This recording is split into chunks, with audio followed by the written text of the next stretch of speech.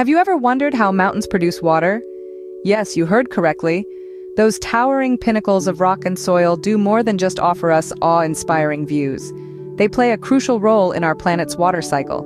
Mountains produce water through a fascinating process that starts with the weather. When clouds heavy with moisture encounter mountains, they're forced upwards. As the air rises, it cools and condenses.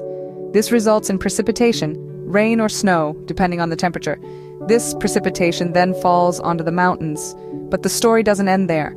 The water from the rain or melted snow seeps into the mountain, filling up its internal reservoirs.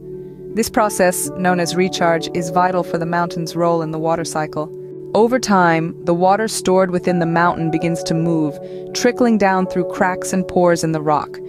This movement is driven by gravity, and it's a slow, steady process.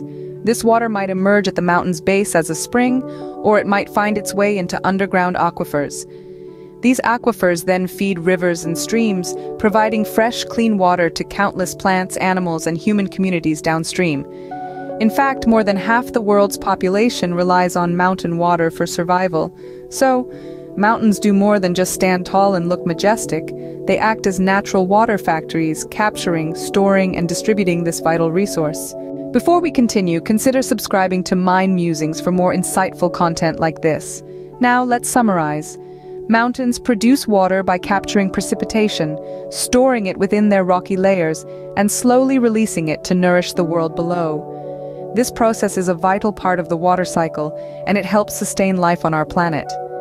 Mountains also play an essential role in recharging underground aquifers, which provide fresh water to millions of people.